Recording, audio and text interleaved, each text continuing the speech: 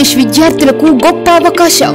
Junior linemen ఉద్యోగాల కొలువులలో గొప్ప ప్రభంజనం సృష్టించిన inspire India academy Prashanth Varma సారథ్యంలో శిక్షణ తీసుకున్న వారిలో 60% పైగా ఉద్యోగాలను సాధించిన సంస్థ ఇన్స్పైర్ ఇండియా అకాడమీ. తెలుగు మరియు ఇంగ్లీష్ మీడియం విద్యార్థులకు సులభతరంగా అర్థమయ్యే విధంగా పాఠ్యాంశాల బోధన మా ప్రత్యేకత.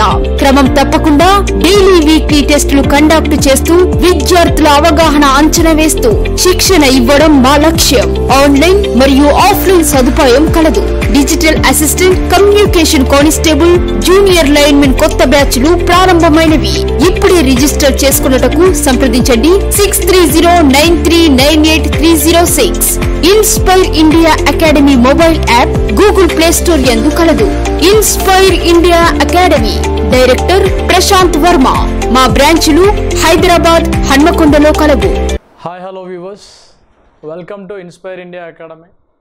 విద్యార్థుల యొక్క ప్రయోజనం కోసం ఏ లెసన్లో ఎట్లా మార్క్స్ వస్తాయి, ఏ విధంగా వస్తాయని అన్ని లెసన్లకు సంబంధించి టాపిక్ వైజ్గా మనం చేయడం జరుగుతుంది. మన ఇన్స్పైర్ ఇండియా అకాడమీ రాబోయేటువంటి ఎస్పీడీసీఎల్, ఎన్పీడీసీఎల్ ఎగ్జామినేషన్ని దృష్టిలో పెట్టుకొని హైదరాబాద్ దిల్సుఖ్ నగర్లో ఆఫ్లైన్ క్లాసెస్ని నిర్వహిస్తున్నాం. దానితో పాటుగా హన్మకొండలో కూడా రీసెంట్గా బ్యాచ్ని స్టార్ట్ చేయబోతున్నాం. ఈ రీసెంట్గా స్టార్ట్ చేయబోయేటువంటి ఈ బ్యాచ్ యొక్క వివరాల కోసం మన ఇన్స్పైర్ ఇండియా అకాడమీకి సంబంధించినటువంటి మొబైల్ నెంబర్ 6309398306కి కాల్ చేసి మీరు వివరాలు తెలుసుకోవచ్చు. మై డియర్ ఆస్పిరెంట్స్, మనం ఏ సిచ్యువేషన్లో ఉన్నా కూడా అటు ఆన్లైన్ అయినా సరే, ఇటు ఆఫ్లైన్ అయినా సరే, మనం ఏ విధంగానైనా సరే, కనీసం ఈ రెండు వినకున్నా ఏ విధంగానైనా సరే ప్రిపరేషన్లో ఉండాలన్న ఉద్దేశంతో మనం కూడా ఏం చేసామంటే మార్కెట్లోకి ఇన్స్పైర్ ఇండియా పబ్లికేషన్ తరపున ఒక అద్భుతమైన పుస్తకాన్ని తీసుకొచ్చాం. ఈ పుస్తకం 560 పేజెస్తో చాలా ఇన్ఫర్మేటివ్గా, చాలా విశ్లేషణాత్మకంగా రాయబడినటువంటి బుక్, కంప్లీట్గా తెలుగు మీడియం. దీన్ని అతి త్వరలో ఇంగ్లీష్ మీడియంలో కూడా మారుస్తున్నాం. తెలంగాణలో మరియు ఏపీలో, తెలంగాణలో జూనియర్ లైన్మెన్ విభాగానికి సంబంధించి రాయబోయేటువంటి ఎగ్జామ్స్ కోసం, ఏపీలో ఎనర్జీ అసిస్టెంట్ గ్రామ సచివాలయానికి సంబంధించి రాయబోయేటువంటి ఎగ్జామ్ కోసం మీకు ఈ బుక్ చాలా వరకు ఉపయోగపడుతుంది. మై డియర్ ఆస్పిరెంట్స్, మీరు చేయవలసిందల్లా ఈ పుస్తకాన్ని కొనుక్కొని మీరు క్లాసెస్ని, ఆన్లైన్ క్లాసెస్ కానీ ఆఫ్లైన్ క్లాసెస్ కానీ వినొచ్చు. నెక్స్ట్ ఈ బుక్ని ఏపీ మరియు తెలంగాణ లోపల అన్ని బుక్ స్టాల్స్ లోపలికి దాదాపు అన్ని జిల్లాలకు సంబంధించి, తెలంగాణలోని అన్ని జిల్లాలకు సంబంధించి, ఏపీలోని అన్ని ప్రాంతాలకు సంబంధించి ఈ బుక్ని మనం పంపించడం జరిగింది. ఈ బుక్ చాలా ఇన్ఫర్మేషన్ని కలిగి ఉంది కాబట్టి విద్యార్థులు మీరు దగ్గరలో ఉన్నటువంటి స్టాల్కి వెళ్ళి inspire India publication junior linemen, inspire India publication junior linemen Varma sir book కావాలి అని ఒకసారి అడగండి, వాళ్ళు వివరాలు చెప్తారు. వాళ్ళ దగ్గర ఖచ్చితంగా బుక్స్ అన్నీ ఉన్నాయి. అన్ని బుక్స్ ఆల్రెడీ అన్ని బుక్ స్టాల్స్కి వెళ్ళడం జరిగింది. మీకు చేయాల్సిందల్లా ఏంటండి అంటే ఆ బుక్ స్టాల్కి వెళ్ళి మీరు తీసుకోవడం. దానికోసం మీరు ఇంకా ఏమైనా డౌట్ ఉంటే, అంటే మీ డిస్ట్రిక్ట్ వైజ్గా ఏమైనా పబ్లికేషన్ తరపున ఎక్కడ ఏ బుక్ స్టాల్కి మన పుస్తకాలు వచ్చాయని తెలుసుకోవాలనుకుంటే మన ఇన్స్టిట్యూట్ మొబైల్ నెంబర్ 6309398306కి ఉంది. కాబట్టి చూడండి, కొద్ది చోట్ల లేట్ కావచ్చు అటు ఇటుగా, కాబట్టి రావడం మాత్రం పక్కా. మన ఇన్స్పైర్ ఇండియా అకాడమీ ఆఫ్లైన్ క్లాసెస్ని మన దిల్సుఖ్ నగర్లో చాలా సక్సెస్ఫుల్గా మనం రన్ చేస్తున్నాం. అది ఎంతండి అంటే మనము బ్యాచ్ స్టార్ట్ చేసింది just February 15th new batch start చేసింది. ప్రజెంట్ ఇప్పుడు సెకండ్ బ్యాచ్ అనేది రన్ అవుతుంది. ఈ సెకండ్ బ్యాచ్ కోసం ఎవరెవరికైతే ఇంకా అడ్మిషన్స్ కావాలి అనుకుంటే వచ్చేసి మీరు జాయిన్ అవ్వండి. మీరు కూడా న్యూ బ్యాచ్ అనేది ఈ ఆదివారం నుంచి మనకు బ్యాచ్ అనేది స్టార్ట్ అవ్వబోతుంది. కాబట్టి ఆస్పిరెంట్స్ అందరూ కూడా ఈ యొక్క అవకాశాన్ని సద్వినియోగం చేసుకోండి. ఆన్లైన్ క్లాసెస్ కోసం మన ఇన్స్పైర్ ఇండియా అకాడమీ యాప్ని డౌన్లోడ్ చేసుకోండి. ఇన్స్పైర్ ఇండియా అకాడమీ యాప్ని డౌన్లోడ్ చేసుకోండి. మీకు ఒకవేళ ఈరోజు కనుక మీరు డౌన్లోడ్ చేసుకుంటే ఈ రోజుకు సంబంధించిన ఏమేమి ఆఫర్స్ ఉన్నాయి అనేది మీరు ఇన్స్టిట్యూట్ మొబైల్ నెంబర్కి కాల్ చేసినా కూడా మేడం గారు చెప్తారు. కాబట్టి మీరు అన్ని విధాలుగా సద్వినియోగం చేసుకునే విధంగా తక్కువ లాభాపేక్షతో ఎక్కువ ప్రయోజనం పొందే విధంగా విద్యార్థుల కోసం అహర్నిశాలు కృషి చేస్తున్నటువంటి వర్మ సార్ సారథ్యంలో ఆఫ్లైన్, ఆన్లైన్ లేదా పబ్లికేషన్ బుక్ కావాలనుకుంటే మీరు తీసుకోవచ్చు. అందుబాటులో ఉన్నటువంటి బుక్ స్టాల్స్ లోపల ఖచ్చితంగా మన యొక్క నోట్బుక్స్ మీకు కలిసి ఉంటాయి. దాంతోపాటుగా ప్రజెంట్ ఇప్పుడు మనం టాపిక్ వైజ్ డిస్కస్ చేస్తున్నటువంటి అంశాల లోపల నెక్స్ట్ ఒక టాపిక్ ఏంటండి అంటే పవర్ సిస్టమ్. ఈ పవర్ సిస్టమ్ లోపల మనకి ఏ ఎగ్జామ్ అయినా సరే, మనకు జరిగినటువంటి ఏ ఎగ్జామ్ అయినా సరే వరుసగా చూస్తే అది Transco exam paper, NPDCL exam paper, SPDCL exam paper, దాంతోపాటుగా ఈపీడిసిఎల్, ఏపీ సిపిడిసిఎల్ ఎగ్జామ్, ఈ పేపర్స్ లోపల యావరేజ్గా ఈ యొక్క లెసన్ నుంచి దాదాపుగా 28 ప్రశ్నల వరకు వచ్చాయి. అంటే 5 ఎగ్జామ్ల లోపల మనం యావరేజ్ తీసుకున్నా కూడా ఆల్మోస్ట్ 6 బిట్ల వరకు, ఒక్కొక్క ఎగ్జామ్లో 6 బిట్ల వరకు క్వశ్చన్స్ అడిగాడు. ఒక క్వశ్చన్కి సంబంధం లేకుండా చాలా ఎక్స్ప్లెనేషన్గా అడిగాడు. కొన్ని క్వశ్చన్స్ రిపీట్ అవుతాయి అంతే. ఆ రిపిటేషన్ క్వశ్చన్స్ని మనం జాగ్రత్తగా చదువుకుంటే ఇంకొంచెం బెటర్ రిజల్ట్స్ మనం సాధించడానికి అవకాశం ఉంటుంది. కాబట్టి ఈ పవర్ సిస్టమ్ నుంచి ఈ 6 మార్క్స్ని మనం ఏ విధంగా స్కోర్ చేయాలి, ఏ అంశాలు మనం చదవాలి అనే ఒకసారి చూస్తే పవర్ సిస్టమ్ లోపల అతి ముఖ్యమైనది ఏంటిది అంటే జనరేషన్. చాలా వరకు మన తెలుగు మీడియం అభ్యర్థులందరూ కూడా ఇంగ్లీష్ మీడియంలో లెసన్స్ వినడం ద్వారా చాలా వరకు అటు ఇటు కాకుండా ఎగ్జామ్లో డుమ్కి కొట్టడం జరుగుతుంది. సాధారణంగా ఏ అభ్యర్థి అయినా గ్రహించండి, గత జరిగినటువంటి ఎగ్జామినేషన్స్ లోపల 90% వరకు రిక్రూట్మెంట్ లోపల ఉద్యోగం సాధించింది తెలుగు మీడియం విద్యార్థి. 10% వరకు వీళ్ళు ఉంటారు. ఇంగ్లీష్ మీడియంలో ఇన్ని రకాలైనటువంటి పుస్తకాలు ఉన్నప్పటికీ, తెలుగు మీడియంలో తక్కువ పుస్తకాలు ఉన్నప్పటికీ ఎందుకు సక్సెస్ఫుల్గా తెలుగు మీడియం విద్యార్థులు సక్సెస్ అయ్యారు when compare to English medium? కారణం ఒకటే, మనం ఏ సబ్జెక్ట్ని అయితే చదువుతున్నామో ఆ సబ్జెక్ట్ యొక్క లిమిటేషన్స్లో ఉండాలి. ఆ సబ్జెక్ట్ యొక్క లిమిటేషన్స్లో ఉండి ఎక్కువ సార్లు మనం రివిజన్ చేయడానికి ప్రయత్నం చేయడం ద్వారా ఈ రివిజన్ చేసినటువంటి ఈ యొక్క టాపిక్స్ నుంచి బిట్టు ఏమాత్రం మిస్ అవ్వకుండా మనం చూసుకోవడం ద్వారా మనం విజయం సాధించడానికి ఆస్కారం ఉంటుంది. అలా కాకుండా మనకు సంబంధించినటువంటి విషయాన్ని పక్కన పెట్టి ఏ పుస్తకం వస్తే ఆ పుస్తకాన్ని పట్టుకొని చదవడం వల్ల ఎటువంటి ప్రయోజనం ఉండదు. కాబట్టి మై డియర్ ఆస్పిరెంట్స్, జీవితంలో కొన్ని అంశాలు ఉంటాయి. ఏ అంశాన్నైతే మనము నెంబర్ ఆఫ్ టైమ్స్ రివిజన్ చేస్తామో దానికి సంబంధించి ఎక్కువ విజయం సాధిస్తాం, దాని మీద ఎక్కువ పరిపూర్ణత వస్తుందనే విషయాన్ని గ్రహించుకోవాలి. అలాంటి కోవకు సంబంధించింది అత్యంత ఈజియెస్ట్ లెసన్. 5 నుంచి 6 మార్కులు వస్తే కనీసం ఒక్క బిట్టు కూడా మిస్ కాకుండా చేసేటువంటి లెసన్ల యొక్క జాబితాలో ఉన్నటువంటి lesson power system and power generation. Power system లోపల పవర్ జనరేషన్ అనే టాపిక్ ఉంటుంది. ఈ పవర్ జనరేషన్ మనకు 2 రకాలైనటువంటి సోర్సెస్ ఉంటాయి. ఒకటి సాంప్రదాయ వనరులు అంటాం. వీటిని కన్వెన్షనల్ ఎనర్జీ సోర్సెస్ అని పిలుస్తాం. వీటిని మనం కన్వెన్షనల్ ఎనర్జీ సోర్సెస్ అంటాం. వీటిని సాంప్రదాయేతర వనరులు అని పిలుస్తాం. ఇంకొకటి సాంప్రదాయేతర వనరులు అంటే ఏమొస్తాయి అంటే ఇవి వాడినా కొద్ది, వినియోగించినా కొద్ది వీటి యొక్క నిల్వలు ఏమవుతాయి? అంతరించిపోతాయి. ఇవి వాడినా కొద్ది వీటి యొక్క నిల్వలు ఏమవుతాయండి? మళ్ళీ తిరిగి పుట్టడం జరుగుతాయి. కాబట్టి ఈ కంపారిజన్లో మనం బిట్ చేయాలి. అటువంటి వనరుల తర్వాత మనకు ఉన్నటువంటి అతి ముఖ్యమైనది ఏంటిది అంటే ఒకటి థర్మల్ ఎనర్జీ. థర్మల్ ఎనర్జీలో ఎగ్జామినేషన్ పాయింట్ ఆఫ్ వ్యూలో అడగడానికి ఆస్కారం ఉన్నటువంటి లెసన్ చాలా ముఖ్యమైనది. 2 నుంచి 3 బిట్లు అడిగడానికి ఆస్కారం ఉన్నటువంటి power system topic thermal energy. దీంట్లో మనం గుర్తుంచుకోవాల్సింది ఏంటంటే అంటే ఎకానమైజర్.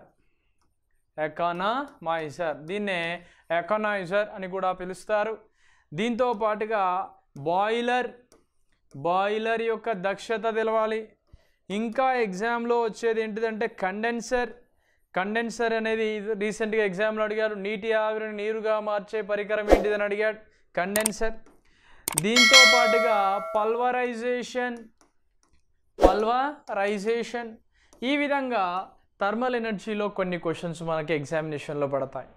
జల విద్యుత్ విషయానికి వస్తే వాటర్ హ్యూమరింగ్ లేదా వాటర్ హెమరింగ్ ప్రభావము అంటే ఏంటి, ఈ వాటర్ హెమరింగ్ ప్రభావం లేదా హ్యూమరింగ్ ప్రభావం లేదా హ్యూమరైజ్ ఎఫెక్ట్ అంటే ఏంటి అని అడిగితే, నీటి మీద కలిగేటువంటి ఒక ఒత్తిడి మరి ఎక్కడ కలుగుతుంది అంటే జల విద్యుత్ కేంద్రాల్లో కలుగుతుంది.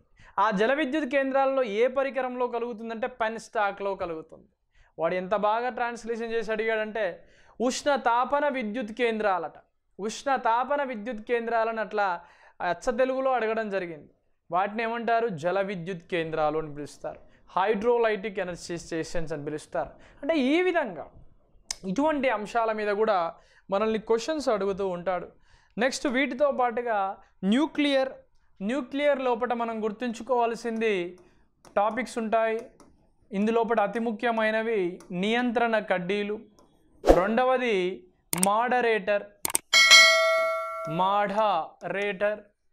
మాడరేటర్ లేదా దీంతో పాటుగా మితకారి అని పిలుస్తాం.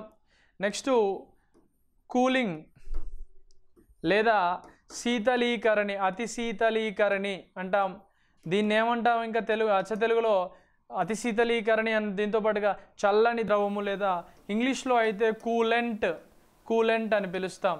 అంటే వీటి యొక్క అప్లికేషన్స్ మీద కూడా క్వశ్చన్స్ అడుగుతాడు. ఏది నియంత్రణ కడ్డీ, ఏది మితకారి, ఏది నియంత్రణ కడ్డీ, ఏది మితకారి, ఏది కూలెంట్గా ఉపయోగిస్తారు అనే అంశాల మీద క్వశ్చన్స్ అడుగుతాడు.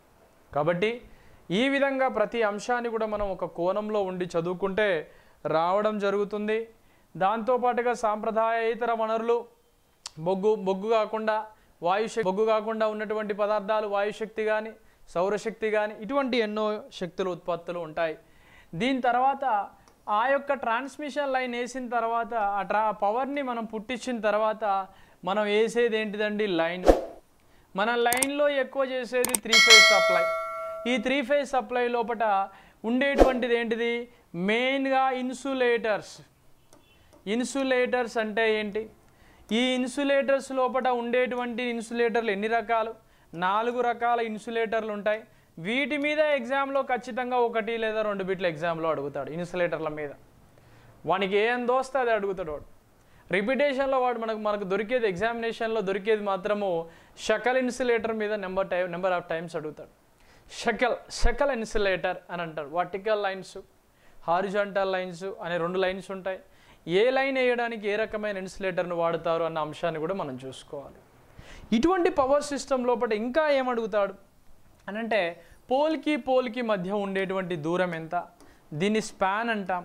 ఈ స్పాన్ యొక్క వైషమ్యాలు ఏంటి, నెంబర్ ఆఫ్ పోల్స్ ఎన్ని ఉపయోగిస్తాం, పోల్స్ ఎన్ని రకాల పోల్స్ ఉపయోగిస్తాం, వుడెన్ పోల్స్ అంటే ఏంటి, సిమెంట్ పోల్స్ అంటే ఏంటి, ఐరన్ పోల్స్ అంటే ఏంటి, ఆ పోల్స్ యొక్క ఉపయోగం ఏంటి, ఆ పోల్స్ యొక్క సేఫ్టీ ఫ్యాక్టర్ ఏంటి, ఏ విధంగా మనం ఈ పోల్స్ని మనం వేయడం జరుగుతుంది, ఇటువంటి అంశాలు ఈ రూల్స్ని బట్టి మనం చదువుకోవాల్సి ఉంటుంది.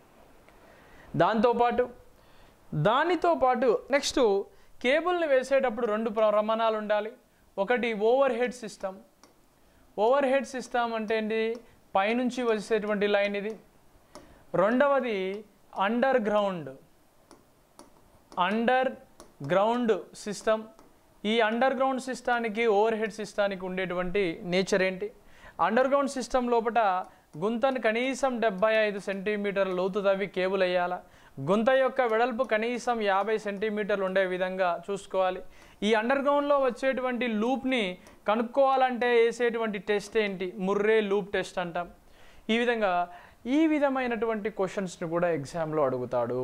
డియర్ ఆస్పిరెంట్స్, మనం చదివేటప్పుడు ప్రతి టాపిక్ని మనం చదవాల్సి ఉంటుంది. పవర్ సిస్టమ్ లోపల ఇంకా ఏమడుగుతాడంటే ఆర్ఎస్టర్ లోపల అడిగాడు రీసెంట్గా. ఉరుములు మెరుపుల నుంచి రక్షించడానికి ఉపయోగపడేటువంటి పరికరం ఏంటిది? ఆర్ఎస్టర్ని ఎవరు కనుక్కున్నారు? ఆర్ఎస్టర్లో మార్క్స్ అంటే ఏంటిది? మార్క్స్ అంటే మెటల్ ఆక్సైడ్. ఈ మెటల్ ఆక్సైడ్లో మెటల్ ఏంటిది? జింక్. అంటే ఈ విధంగా టైప్స్ ఆఫ్ ఆర్ఎస్టర్స్ అంటే ఏంటి, వాటి మీద నుంచి క్వశ్చన్స్ అడగడానికి ఆస్కారం. వాటితో పాటు circuit breakers, OCB circuit breaker, ACB circuit breaker, ఏఎంబీసీ automatic circuit breakers ఉంటాయి. Next air blast circuit breaker, వీసీబీ circuit breaker. మొన్న అడిగాడు ఎస్పీడీసీఎల్లో 22 kV నుంచి 66 kV వరకు ఉపయోగించేటువంటి సర్క్యూట్ బ్రేకర్ ఏమిటి? వీసీబీ అంటే వ్యాక్యూమ్ సర్క్యూట్ బ్రేకర్ అని పిలుస్తాం. SF6 సర్క్యూట్ బ్రేకర్ రీసెంట్ ఎగ్జామ్లో అడిగాడు. హై వోల్టేజ్ లో కరెంటు పరిస్థితుల లోపల ఏ సర్క్యూట్ బ్రేకర్ను ఉపయోగిస్తారు? అంటే ఈ విధంగా సర్క్యూట్ బ్రేకర్స్ మీద కానీ ఆర్ఎస్టర్ల మీద కానీ క్వశ్చన్స్ ఎక్కువగా పడే ఆస్కారం ఉంది. సబ్ స్టేషన్స్ విషయానికి వస్తే సబ్ స్టేషన్స్లో మళ్ళీ తిరిగి 4 రకాల సబ్ స్టేషన్స్ ఉంటాయి. ఒకటి ఇండోర్ సబ్ స్టేషన్. ఈ ఇండోర్ సబ్ స్టేషన్తో పాటుగా ఇంకోటి ఉండేది ఏంటంటే outdoor sub station, outdoor sub station. దీంతో పాటుగా ప్లింత్ మౌంట్, నెక్స్ట్ పోల్. ఈ పోల్ మౌంటెడ్ లేదా ప్లింత్ మౌంటెడ్ సబ్స్టేషన్స్. ఈ సబ్స్టేషన్స్లో కూడా ఎగ్జామ్లో క్వశ్చన్ అడుగుతాడు. ఈ సబ్స్టేషన్ని మనం ఇవన్నీ వేసిన తర్వాత ఆ ట్రాన్స్మిషన్ లైన్ చేయాలంటే ఖచ్చితంగా ఏం కావాలా? ఏసీఎస్ఆర్ కండక్టర్స్ కావాలా. ఏసీఎస్ఆర్ కండక్టర్స్ అంటే ఏంటిది? అల్యూమినియం కండక్టర్ స్టీల్ రెయిన్ఫోర్స్డ్ అని పిలుస్తాం. ఈ ఏసీఎస్ఆర్ కండక్టర్ మీద ఎట్లా క్వశ్చన్ అడుగుతున్నాడు అంటే డిఫరెంట్గా 7/0.025 ఉంది. ఈ 0.025 అనేది దేన్ని తెలుపుతుంది అని అడిగాడు. కండక్టర్ యొక్క వ్యాసం లేదా క్రాస్ సెక్షన్ ఏరియా లేదా మందాన్ని తెలుపుతుంది. అంటే ఈ విధంగా క్వశ్చన్స్ను అడుగుతున్నాడు. ఒక ట్రాన్స్మిషన్ లైన్ ద్వారా వోల్టేజ్ని పెంచితే దానిలో నష్టాలు కూడా ఏమవుతాయి? పెరుగుతాయి. ఈ నష్టాలు ఏమేమి నష్టాలు ఉంటాయి ట్రాన్స్మిషన్ లైన్ ద్వారా పంపితే అని అంటే ఒకటి కరోనా ఎఫెక్ట్ అంట, కరోనా ప్రభావము. రెండవది స్కిన్ ఎఫెక్ట్.